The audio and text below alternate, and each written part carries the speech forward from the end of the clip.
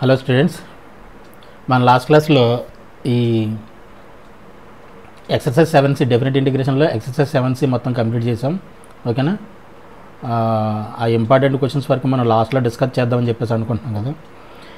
Most important questions for IPE లాస్ట్లో మనం చెప్పుకుంటాం. దాంట్లో ఇంపార్టెంట్ క్వశ్చన్స్ మొత్తం మన ఎక్సర్సైజ్లో కవర్ చేయలేనిటువంటి క్వశ్చన్స్ అన్నీ కూడా నేను important, very important, most important questions for IPE మనం లాస్ట్లో చెప్పుకుంటాం కదా, చాప్టర్ లాస్ట్లో.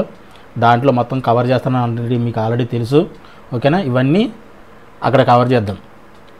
అక్కడ కవర్ చేయనివన్నీ కూడా ఈ ఎక్సర్సైజ్లో మొత్తం కవర్ చేశాను. ఇక్కడ ఏదైతే వదిలేసామో అవన్నీ కూడా లాస్ట్లో మనం డిస్కస్ చేద్దాం. ఓకేనా? నెక్స్ట్ మన కాన్సెప్ట్ వచ్చేసి areas under the curves. Areas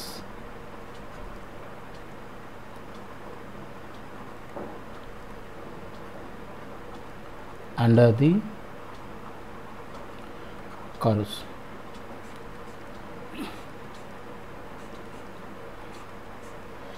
దీన్ని మనం అప్లికేషన్స్ ఆఫ్ డెఫినెట్ ఇంటిగ్రల్స్ అని చెప్పేసి కూడా అనొచ్చు. Applications of definite integrals. ఓకేనా? ఏరియా అనేటప్పటికే ఏరియా ఆల్వేస్ పాజిటివ్ అని చెప్పేసి ఆల్రెడీ మనం డెఫినెట్ ఇంటిగ్రేషన్ చెప్పినప్పుడే ఆ ఇంట్రడక్షన్ వీడియోలోనే నేను చెప్పాను. డెఫినెట్ ఇంటిగ్రల్ మీన్స్ ఏంటంటే definite integrals always gives algebraic area. Algebraic area means ఏంటి? The area with sign. Adjustable area ఇస్తుంది అన్నమాట. అడ్జస్టబుల్ ఆన్సర్ ఇస్తుంది. అంటే plus minus. It can be definite integral can be positive or negative. It can also be zero అని చెప్పేసి చెప్పుకున్నాం మనం. అర్థమవుతుందా? బట్ ఏరియా అనేటప్పటికి ఏంటంటే ఏరియా ఎప్పుడు కూడా నెగిటివ్ ఉండదు. Area always positive. లెంత్లు, ఏరియాలు, డిస్టెన్స్లు ఇవన్నీ కూడా ఆల్వేస్ పాజిటివ్. కాబట్టి ఈ ఏరియా అండర్ ది కర్వ్లో ఏంటంటే మాడ్యులస్ వాల్యూస్ మనం ఫైండ్ అవుట్ చేస్తాం అన్నమాట. అర్థమైందా? By using definite integrals. But ఏంటంటే నెగిటివ్ వాల్యూ ఎక్కడైతే వస్తుందో మన డెఫినెట్ ఇంటిగ్రేషన్లో చూడండి. డెఫినెట్ ఇంటిగ్రేషన్లో ఇంటిగ్రల్ చేసేటప్పుడు బిలో యాక్సిస్ నెగిటివ్ మనం తీసుకున్నాం, అబోవ్ యాక్సిస్ పాజిటివ్ మనం తీసుకున్నాం. అర్థమైందా? ఇప్పుడు ఏంటంటే రెండింటిని కూడా పాజిటివ్గా తీసుకోవాలి. దట్ మీన్స్ ఏంటంటే ఆ మాడ్యులస్ వాల్యూస్ మనం తీసుకుంటాం. అర్థమైందా? మైనస్ నెగిటివ్ వచ్చే వాల్యూని కూడా మనం మాడ్ అప్లై చేసి పాజిటివ్ వాల్యూని మాత్రమే మనం తీసుకుంటాం అనమాట. అంటే ఏరియా ఆల్వేస్ పాజిటివ్ కాబట్టి మాడ్యులస్ ఏరియాను మాడ్ అప్లై చేసి మాడ్యులస్ ఏరియాని మనం ఫైండ్ అవుట్ చేస్తాం ఈ ఏరియా అండర్ ది కర్వ్లో. ఓకేనా? Is it clear? ఇది క్లియర్ అయితే ఫస్ట్ ఆఫ్ ఆల్ మనం ఈ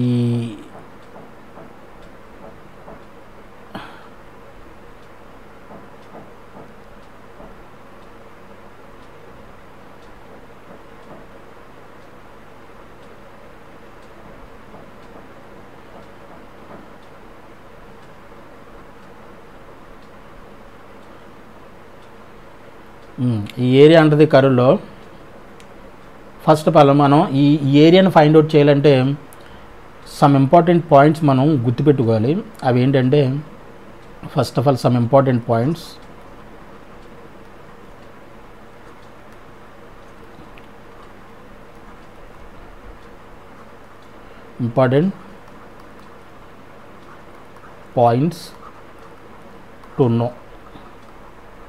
to know while finding areas.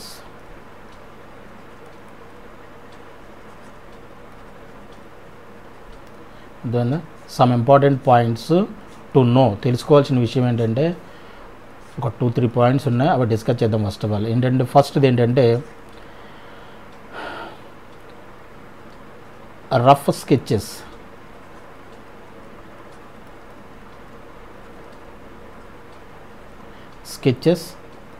for the functions, for the given functions.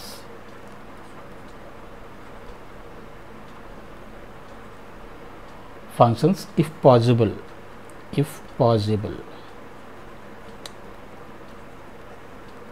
If possible అని చెప్పేసి ఎందుకంటున్నామంటే రఫ్ స్కెచెస్ అంటే మన స్టాండర్డ్ స్టాండర్డ్ గ్రాఫ్స్ ఉన్నాయి మనకి, sin x cos x tan x, ఇలాగ సమ్ sin 2x కానివ్వండి, sin 2x కూడా స్టాండర్డ్ కాదు, sin x cos x tan x secant x, అలాగే లాగరిథంకి ఈ పవర్ x ఎక్స్పోనెన్షియల్ ఫంక్షన్స్కి, అలాగే మాడ్యులస్ ఫంక్షన్స్కి కొన్ని స్టాండర్డ్ గ్రాఫ్స్ ఉన్నాయి మనకి.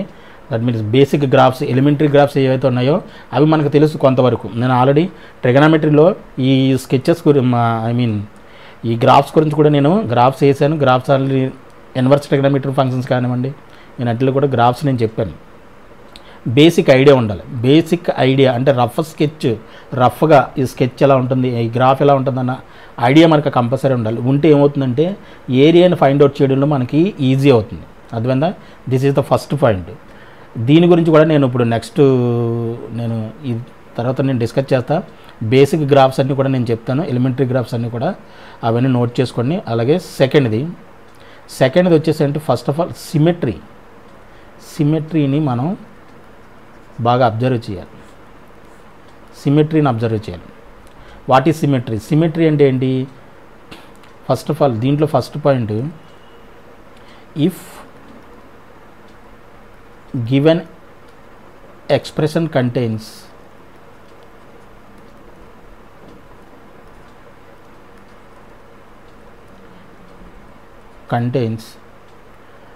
even powers of x, then the graph will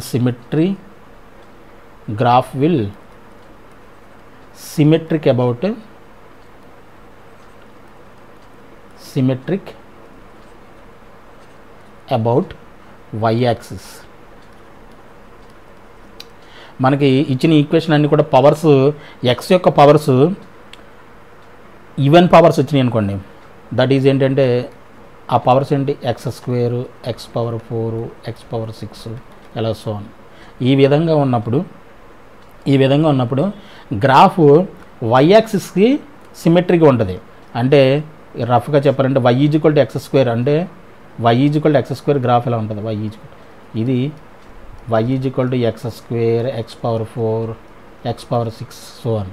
ఈ గ్రాఫ్ అంతా కూడా ఆల్మోస్ట్ సేమ్ రఫ్గా x² x⁴ ఈవెన్ పవర్ అయితే దాని యొక్క గ్రాఫ్ ఈ విధంగా ఉంటుంది. అవి y-యాక్సిస్కి చూడండి, y-యాక్సిస్కి సిమెట్రీగా ఉంటుంది. ఇక్కడ నుంచి ఈ సిమెట్రిక్ పాయింట్స్ ఇవి. అర్థమైందా? ఇది ఎక్కడ x-యాక్సిస్ పాజిటివ్ x-యాక్సిస్ సైడ్ ఎలా ఉందో నెగిటివ్ x-యాక్సిస్ సైడ్ కూడా సేమ్ అలాగే ఉంటుంది గ్రాఫ్. అంటే సిమెట్రిక్ అబౌట్ y-యాక్సిస్ అనమాట. దీనివల్ల ఏంటి ఉపయోగం అని చెప్పేసి అంటే, మనం ఏరియాను ఫైండ్ అవుట్ చేసినప్పుడు ఇది మొత్తాన్ని, ఫర్ ఎగ్జాంపుల్ ఇది -1, ఇది 2 అనుకోండి ఫర్ ఎగ్జాంపుల్, ఇక్కడ నుంచి ఇక్కడ వరకు మనం ఇంటిగ్రేట్ చేయాలి. ఇంటిగ్రేట్ చేసి ఈ ఏరియా ఫైండ్ అవుట్ చేయాల్సి వచ్చినప్పుడు మనం ఏంటంటే సిమెట్రీ అన్నప్పుడు ఇది 1 వస్తుంది, ఇది 1 వస్తుంది.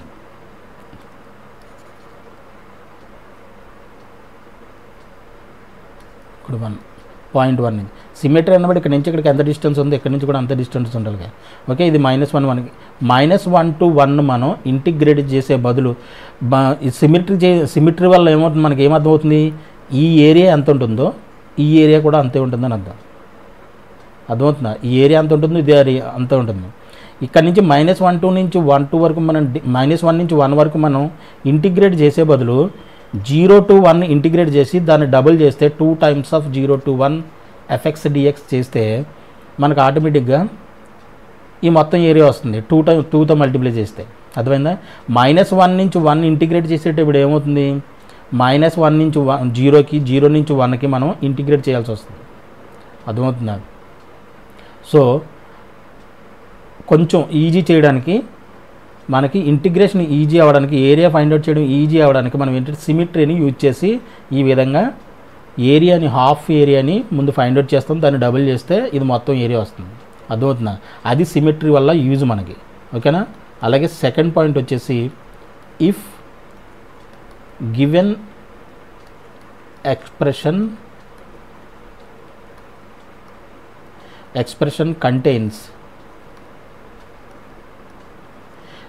contains even powers even powers of y, then the graph will symmetric about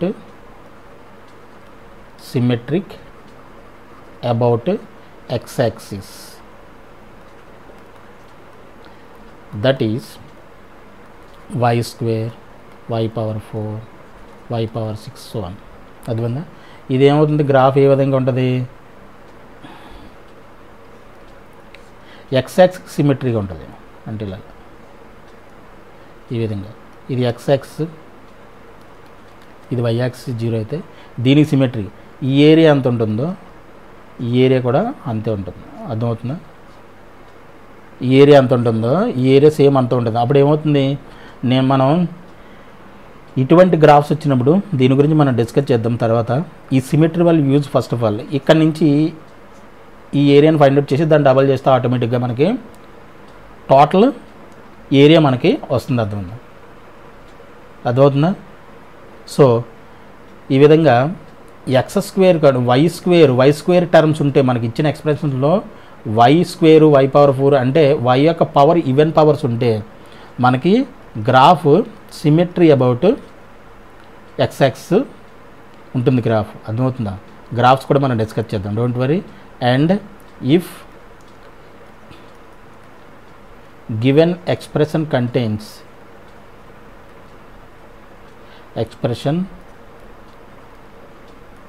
contains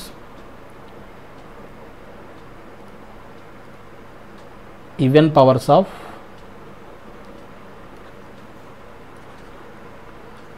x, y,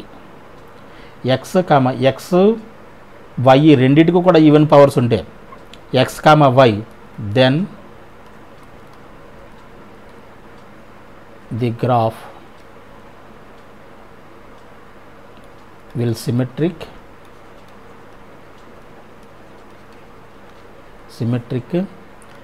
in all 4 quadrants.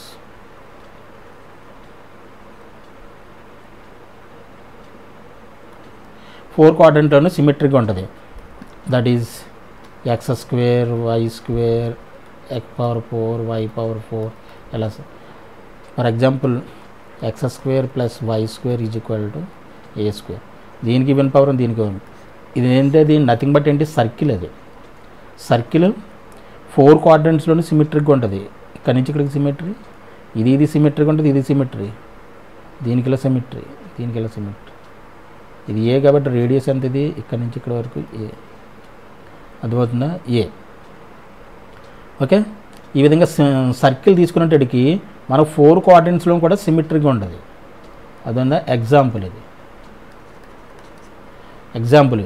అర్థమైందా. ఇటువంటి పాయింట్స్ మనం గుర్తుపెట్టుకొని సిమెట్రీని మనం జాగ్రత్తగా అబ్జర్వ్ చేయగలిగితే మనం డెఫినెట్ ఇంటిగ్రల్ ఏరియాని ఫైండ్ అవుట్ చేయడం చాలా చాలా ఈజీ అవుతుంది. ఓకేనా, ఈ పాయింట్స్ కూడా గుర్తుపెట్టుకోండి. రఫ్ స్కెచెస్ ఇప్పుడు మన తర్వాత ఇప్పుడు మనం డిస్కస్ చేద్దాం. ఓకేనా, ఈ 3 పాయింట్లు సిమెట్రీలో, ఈ 3 పాయింట్లు గుర్తుపెట్టుకోండి. ఓకే.